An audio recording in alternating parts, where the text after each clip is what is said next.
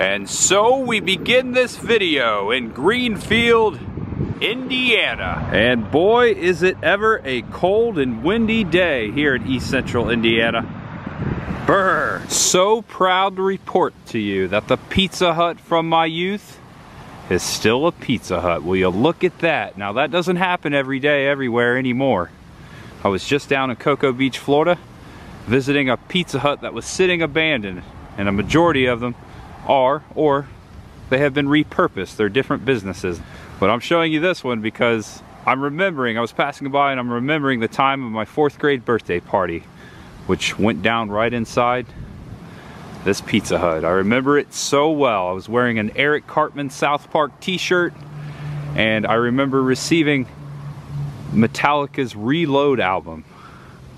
Yeah, that was a great birthday. And afterwards we went down the street to the local theater and we watched Lost in Space. That was 1998, my friends. A long time ago. It's good to be back home again in Indiana. Welcome back to the channel, and welcome if it's your first time. I know what you're thinking. It looks like Michael Myers' house. Very similar, but we're really far from Pasadena, California. So I'm in town for Thanksgiving. We just had a great Thanksgiving, my family and I, back over in Newcastle, where I was born. And today I'm heading over to Indianapolis. Thought I'd fire up the camera because there is a Star Trek convention happening over there in Indy. Starbase Indy, that's what they're calling it. And I said, you know what? I'd like to go check that out. Now, I'm not the biggest Star Trek fan of all time. I do like Star Trek. I'm more of a Star Wars guy, but I do enjoy some of the Star Trek films, and I love conventions. And this thing's going down, so I thought I'd head over to Indy and check it out. Starting here at the home of the Hoosier poet, James Whitcomb Riley. Right here, I grew up here in this area. Actually, about 8 or 9 years of my youth, right here in the Greenfield and New Palestine area. New Palestine, a small town just south of here in southern Hancock County. Thought we'd start out here. This is James's home right here. He lived here up until 1916 when he died. Now, you probably never heard of James Whitcomb Riley, but you have heard of Little Orphan Annie. James actually wrote Little Orphan Annie, which would later inspire the Broadway play. And Little Orphan Annie was actually an orphan that lived here with James. Just a fun fact right here. I thought we'd start out a little different. We're heading over to a convention, and I hope you enjoy it. Let's head over there now to the convention center. It's at a hotel. Actually, a hotel we've been to before. All right. Well, oh, wait. James is right over here. Hold on. Right here. You know, James, 2 of my favorite lines, 2 different poems. Let's see. From Little Orphan Annie. The goblins will get you if you don't watch out. Written just like that in the Hoosier dialect. The Hoosier poet, and also a very relevant poem right now. The Frost on the Pumpkin. That's an oldie right there. So Google James Whitcomb Riley if you want to check out more of his works, just like he has in his hand right there. All right. That being said, less talk, more rock. Star Trek fans, I am Tampa J. There's much ahead. Oh yeah, here we go. We have reached today's event center for Starbase Indy here at the Marriott on the east side of Indianapolis. Actually, I will boldly go once again where I've gone before. Was just here back in June for Days of the Dead Indianapolis. And now, going back inside these doors for a Star Trek convention. Just love conventions. Good to be back here, and it's warm. Oh, look at this fireplace. Now that is awesome. Ooh, I'm gonna get closer. I took off my coat because I didn't want to carry it around all day inside of the convention center. Ooh, that feels good. All right. Where's this convention at? Not too many people here yet. It just opened. It's from 10 to 6 today. And these 2 signs point the way to the actual convention. Check it out. United Federation of Planet 9. Starbase Indy, established 1988. This convention's almost as old as I am. And I have no idea what we're about to get into today. This is my first convention of its kind. I couldn't find where to even buy a ticket online, so I'm hoping I just walk right up and buy one. But yeah, on the Starbase Indy website, I didn't see where you could buy a ticket. Or maybe I just didn't understand how to. But here we go. Okay, so on the door posted before the registration room, it says day badges are unavailable. The Starbase website says that day badges can be purchased, but this is incorrect. We apologize for the inconvenience, and it looks like here's the prices for today. Right there. Ooh, 50 bucks. Okay, so I'm all paid up. 50 bucks for my lanyard here, my badge, and also I had to show my vaccination card, and masks are required at this convention. And I've got my program. There's all kinds of things going on as far as science fiction and science here at Starbase Indy. I'm excited to go check out the vendor room, which is right here in Liberty Hall. And of course we have a lot of Star Trek merchandise available here at this booth. Here's a relic, a 20th anniversary Spock wristwatch.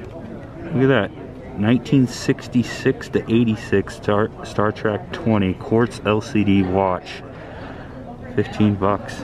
Okay, this is tempting. I had this when I was a kid.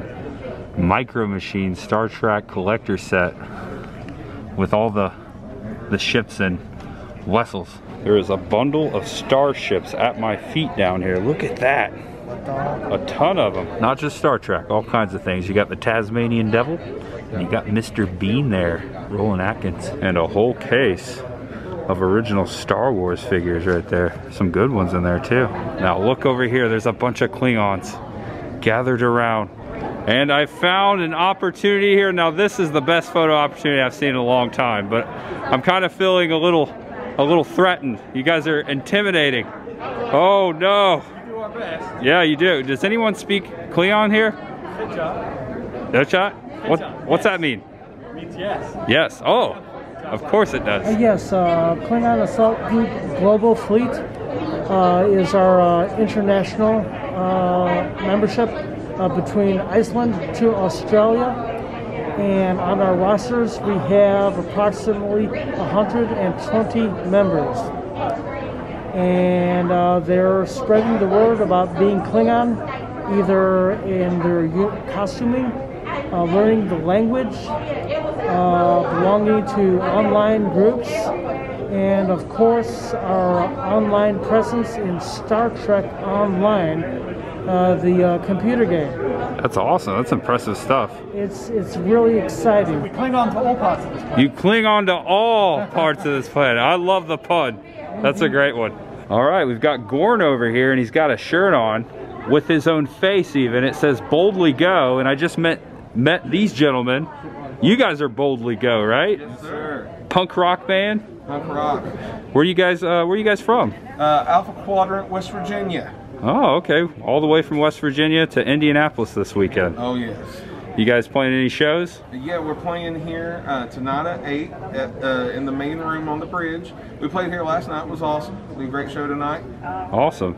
And is your music available other than right here in front of me? Anywhere else? Everywhere? You got iTunes, you got Spotify, Apple Music, YouTube. I really like the cover art here. Very cool. So check out Boldly Go. Yes, sir. I'm a big fan of the punk rock music, so that's cool. All right, so I'm not going to be able to stay till 8 p.m. to see Boldly Go tonight, so I got a cassette tape. I will take this back with me to Tampa and listen to this. And there are a few actors here today from Star Trek, including Tracy Lieutenant J. Coco from Deep Space Nine. Actually, I believe she was in several of the Star Treks, even in the Next Generation. All right, I am currently on the bridge of the Enterprise. Check it out. There's the captain's chair. This is where they have the panels.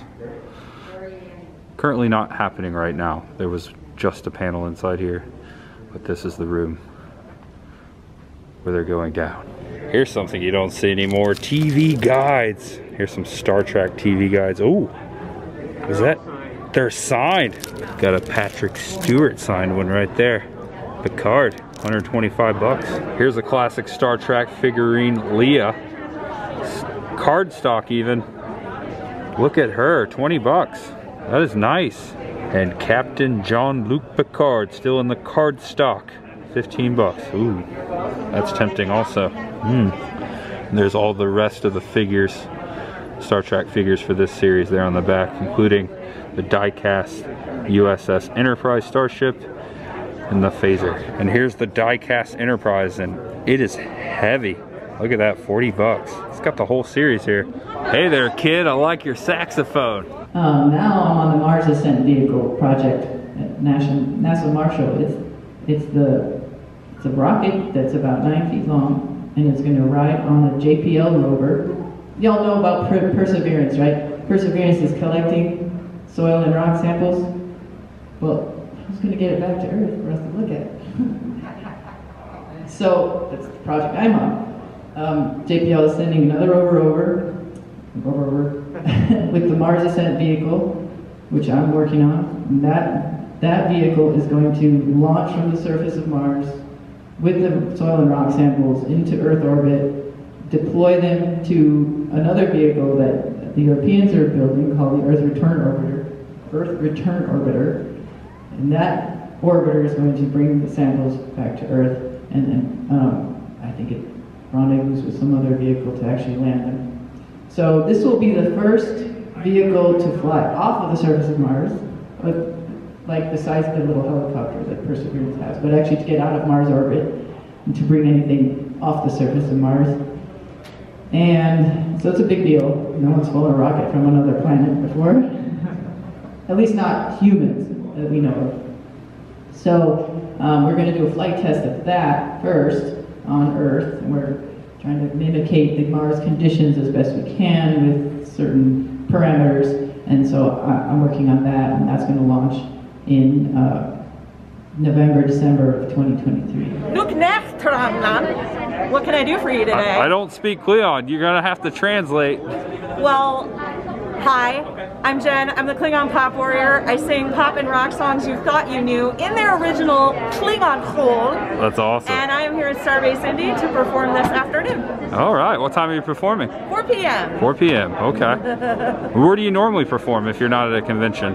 Honestly, I mostly do conventions and occasionally a special event here and there. I like going where my nerds are. So. Hey, I'm a big nerd right here. That's awesome. So I came to the right place. Is there somewhere online we can find your material? You can find me at KlingonPopWarrior.com. All right, check her out. We've got a mishmash of action figures here. We got Battlestar Galactica in there, and look, it's the Skipper. Gilligan's Island. That is cool. I've never seen a Skipper action figure. Hey there, buddy. And one of my favorite Star Trek films, The Voyage Home, filmed in San Francisco. And check this out, the Cinema Collection trading card set, still in the box, Skybox, a complete collector card set. I know you've had a very illustrious career, and if there's any part of your career that you enjoyed more than others, yeah, I'm interested in hearing stories. So, sure. Is there any person or artist that you work with that you enjoyed more than others that made it pleasant to work, or any set or environment that you had would be good? Yeah. First person I can think of is Henry Fonda. He played the grandfather in my other television series, Family, and he was remarkable. He was almost completely deaf, but he had eyeglasses with, some of you may remember, hearing aids in the stems. So when he was wearing his glasses, he could hear you perfectly, but he didn't wear his glasses when he worked. So he would read lips, and if you didn't remember your dialogue and say exactly what was written, it completely threw him, because he would not only read your lips, but he remembered what was written, so he knew what you were supposed to say. Quite a remarkable guy. Well, we were shooting in a park one day. It was very, very windy.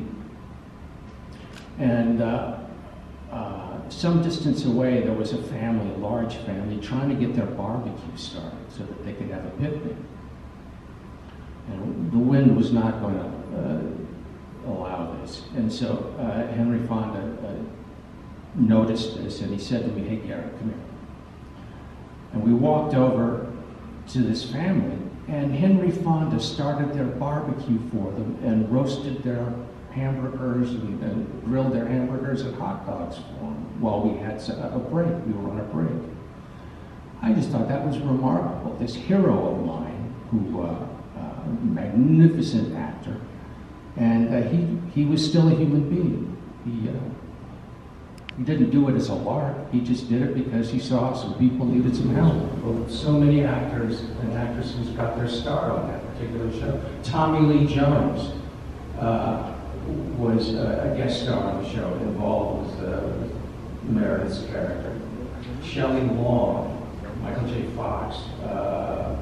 I can't remember everybody. Henry Fonda, I already mentioned. But there were an awful lot of really wonderful people who came and visited for a while and then left.